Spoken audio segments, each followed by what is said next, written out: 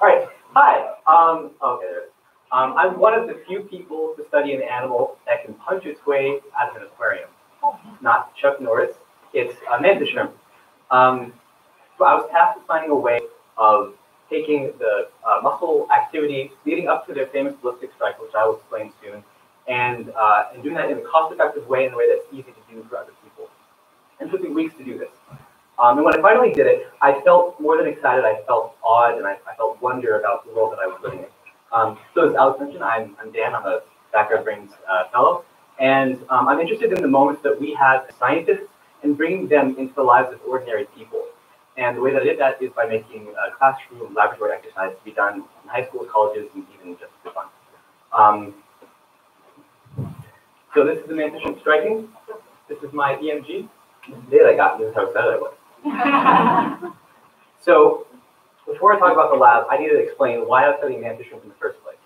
So as you may have heard, they punch. They use this. This is their arm. And what's really interesting about their punch is that they punch hard enough that the surface of the target of the punch actually is the site of what's called cavitation, where the water heats rapidly to approximately the temperature of the surface of the sun, and then it collapses, and it releases light, heat, and sound. And the way you can do this is by summoning the energy in individual muscle twitches in a mechanical conduit. And that mechanical conduit isn't the spring, it's this. It's called the mural saddle. It's in the shape of a hyperbolic flat parabola that allows you to sort of deform it and add energy to it. The other reason that I was studying mantis shrimp is because they're incredibly diverse. There are more than 500 species of mantis shrimp around the world. They all taste great. And unfortunately, less than 1% of their striking parameters have actually been analyzed by scientists. And this is where I think citizen science can come in. So we have this huge gap in knowledge and in scientific fluency, right? Around the world, this is leading to climate change skepticism. It's leading to people being indifferent about waning biodiversity, and that's bad.